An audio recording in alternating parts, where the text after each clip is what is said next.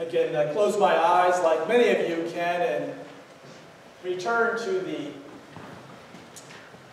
the home of your youth. And you can think about all the different rooms and the furniture and special knickknacks that maybe your loved ones had and put in a special place to collect that special dust.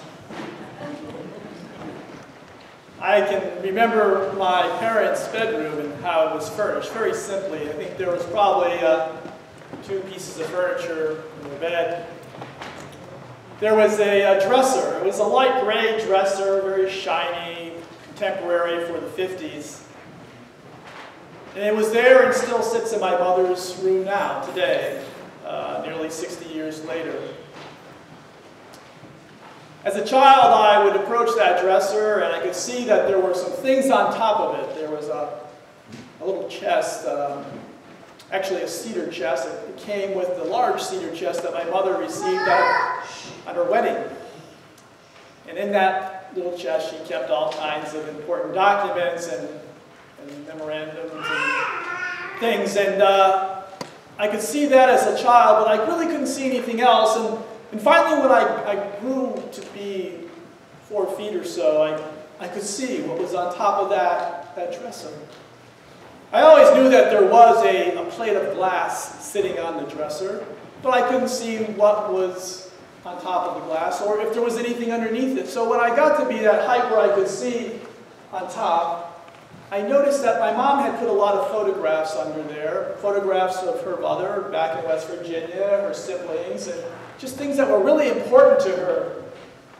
And what really stands out to me is that on the left-hand side, the left-hand corner, also on the edge, the front edge, there were 2 photographs that she had also slid under that glass that really stood out and were different. They were not family members. One photograph was this very traditional rendition of Jesus. It was his face, his long hair.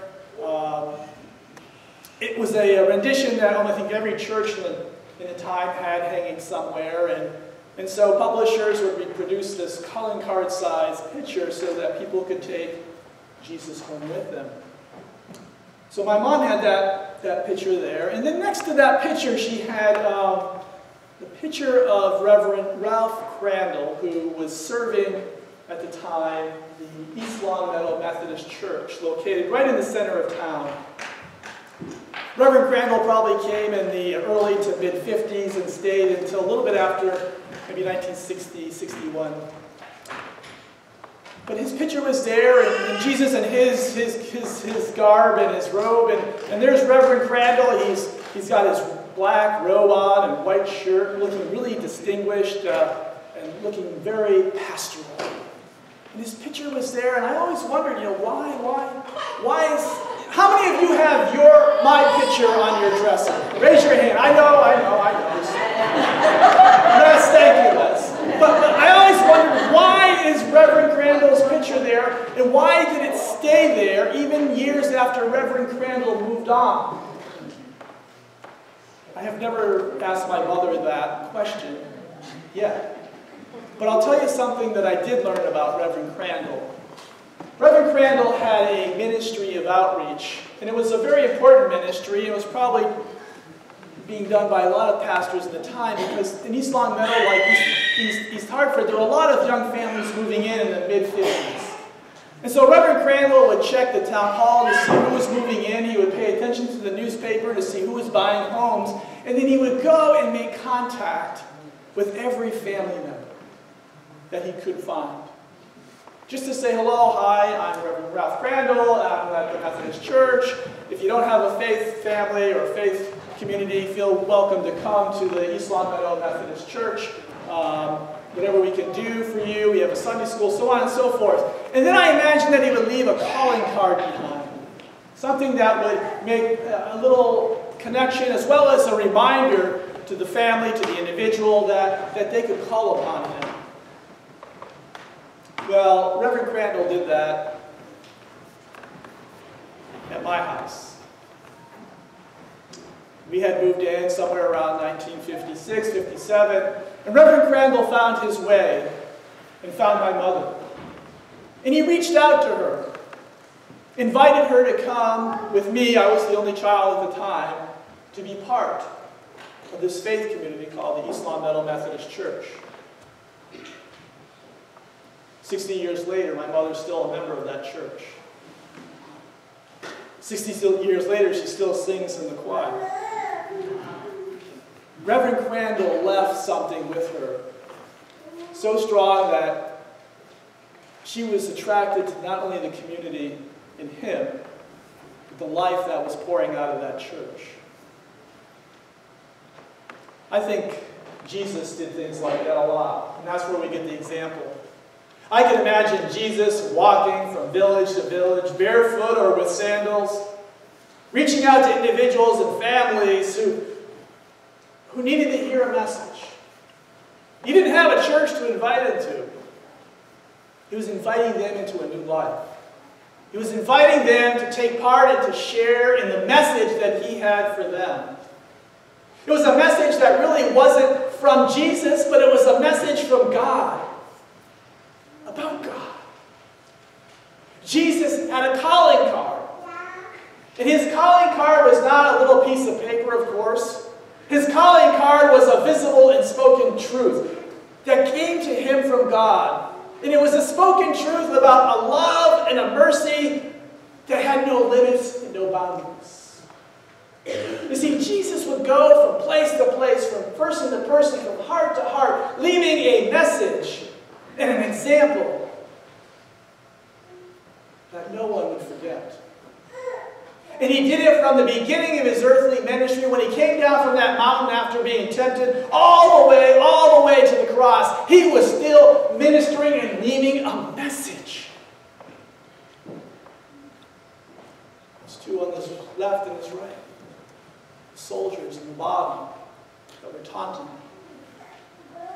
Jesus had a message, and it was a visible and true message about the revealing and the coming of the kingdom of God, a message that love and God's mercy and passion were cutting the way into a new creation.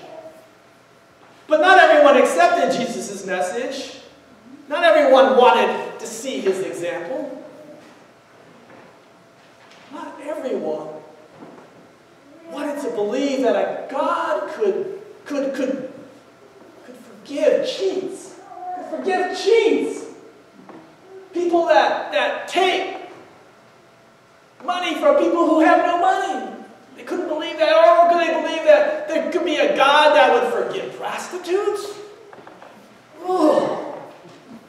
Or a God that could forgive people who are unclean.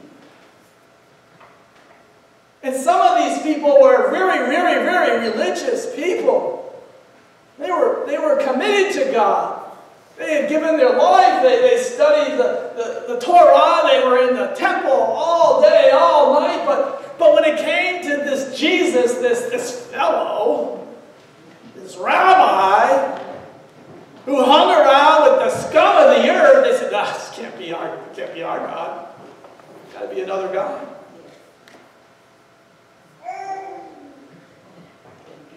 You know what? I think what really troubled the Pharisees and the scribes is that they had to look over the shoulders of these prostitutes, of these cheats, of these unclean people to see Jesus. Because Jesus welcomed them right up close. You know, the rabbis would say, come and sit, or come and stand, and the rabbi would sit under a tree and talk and preach and heal and do all these things. And of course, the Pharisees, they wouldn't get too close, because if they got too close, they would be in holy trouble. They'd have to go spend 30 days and get clean, and they couldn't go in the temple. They couldn't perform their duties. They just wouldn't want to get close. And so they really didn't like looking over the shoulders of those who were so close to Jesus, all these sinners.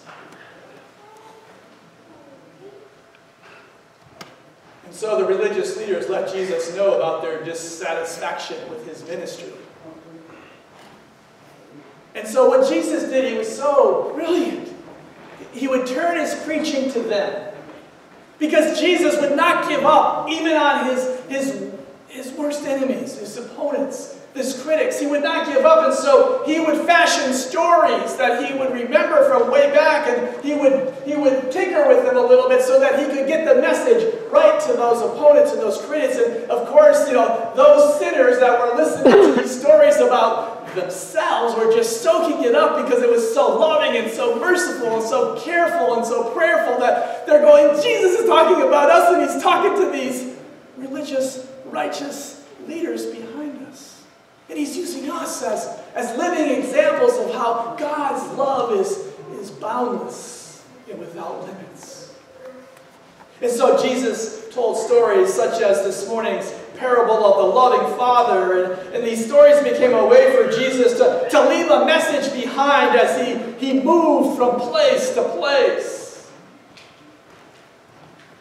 It was a way to remember not necessarily Jesus, but a way to remember what Jesus had to say about God. You see, Jesus is God's calling card.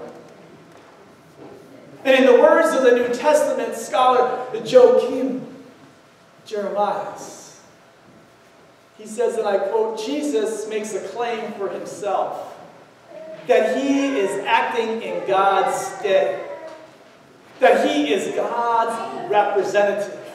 And so Jesus' preaching is, yes, of course, Jesus, the figure, is there, but what Jesus' goal is come to know God through me.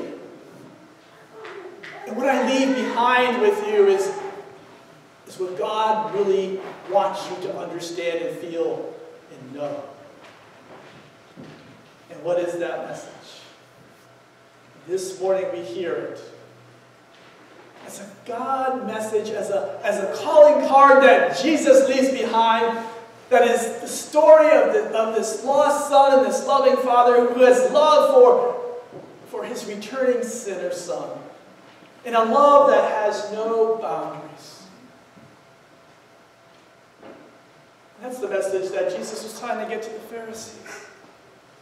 Well, they knew that they were to love God and to love their neighbor, and there were boundaries, there were restrictions. They couldn't be that full human with the full capacity to love. And Jesus was trying to break down those boundaries so that the Pharisees, the scribes, the Sadducees, whoever it was, could feel what it really means to be fully human and to be able to love to the extent that God wants us to love. A love that reflects the love that God has for us. And ever since these gospel stories were written, they have been read and listened to with the same purpose. The purpose to leave behind a message. A message that you and I can take into the world. And it's not a complicated message. It's a simple message. It's a message that we can be transformed, we can be changed, we can come forward and start new. We can all do this because we have a God that loves us so much that creates this wide open space, this geography of love, this wide open opportunity to start new. And so in 2 Corinthians, as Frank shared with us this morning, so then from this point on, we don't recognize people by human standards. St. Paul says, even though we used to know Christ by human standards, that isn't how we know him now. So that if anyone is in Christ, that person is part of a new creation. The old things, I love this one, the old things have gone away. And look, new things have arrived. That message, that calling card is so powerful. And that's what Jesus was trying to get to the Pharisees. Let go of this old stuff. And think about the new ways that God is moving in your life. Take notice. Well, I told you the story about my mother, how she became a Methodist. Just the way I became a Methodist. The story of my father is a little different. My father we only had one car at the time. My mother didn't drive. So in the first years of my life and my going to church with my mother, my dad would take us to church. I think this happened in other families too. And Dad would drive us to church early. I spent a lot of time in church when I was young. 2 services in Sunday school. My father would drop us off to church, the front door. My mom and I would go in and start church. And Dad would drive down to his work buddy Clayton's house. Clayton was a great guy and had a nice little bar set up in the basement of his house.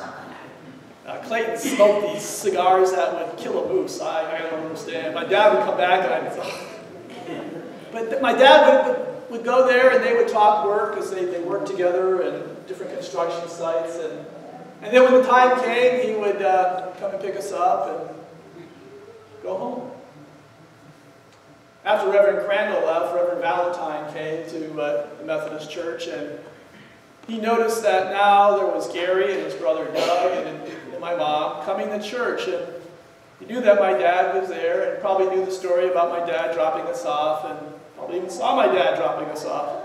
And so he reached out to him in the same fashion that Reverend Crandall did and started talking to him about, you might want to consider being part of the faith life of your 2 sons and your wife, and we could really use your talents and so on and so forth. And I don't know what Reverend Valentine planted or God planted in the heart of my father, but my father started going to church. Amen, right? And he became very faithful to the Methodist Church. He became a trustee. He became a chair of the building committee that built the new church in 1970. Still there today. And he really started to take serious what it meant to be a follower of Jesus. And he left a mark behind. And of course, my mother was my chief instructor in the church. And my father also left a mark behind. And the importance of men being part of the life of the church and taking responsibility for their own discipleship and figuring out a way how to do that.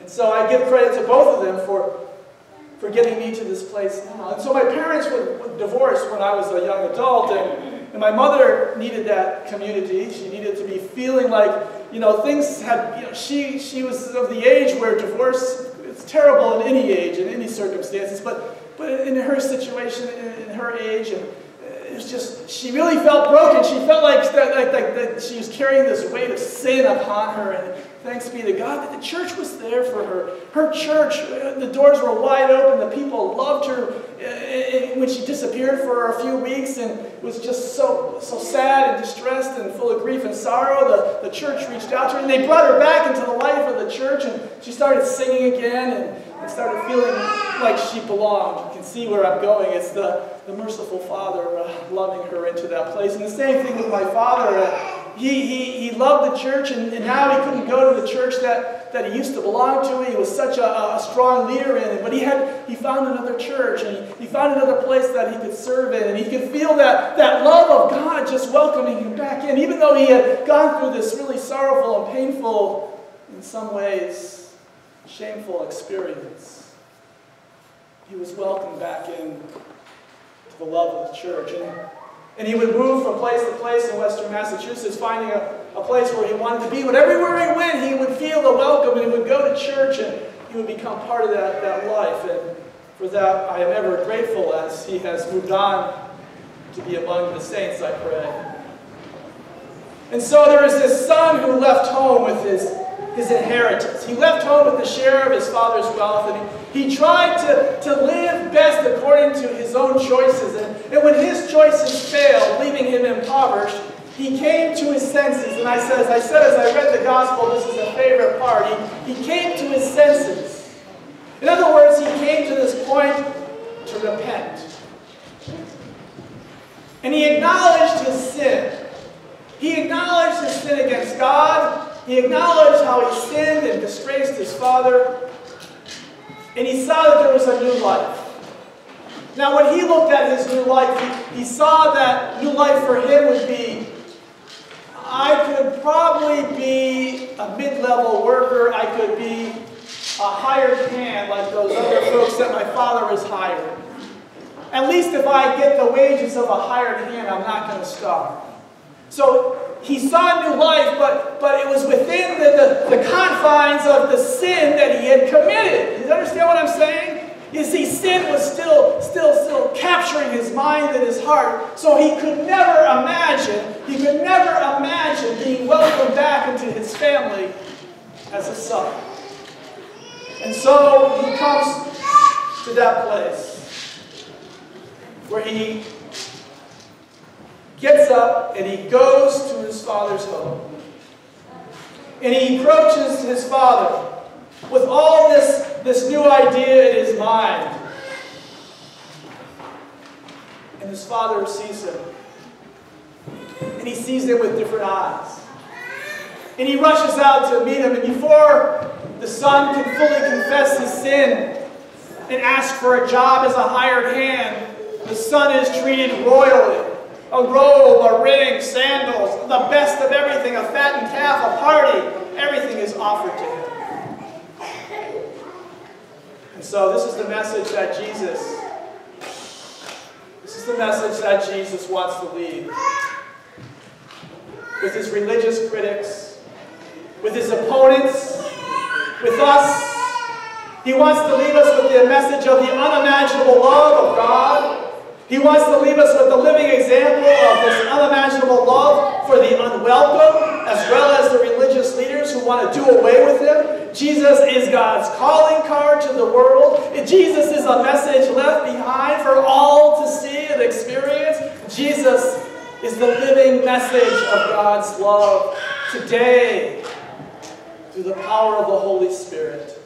The living message means being the message. The living message is the message that leaves the mark of the gospel behind as we move forward. We, my brothers and sisters, are the living message. We are two calling cards. And calling cards, brothers and sisters, are only as good as the name and the message behind them. Leaving a calling card with no intention of answering the call or to stand by what is listed on that card is like leaving a blank card. If you're going to leave a calling card that you're a follower of Jesus, you better make sure that your name stands by that calling.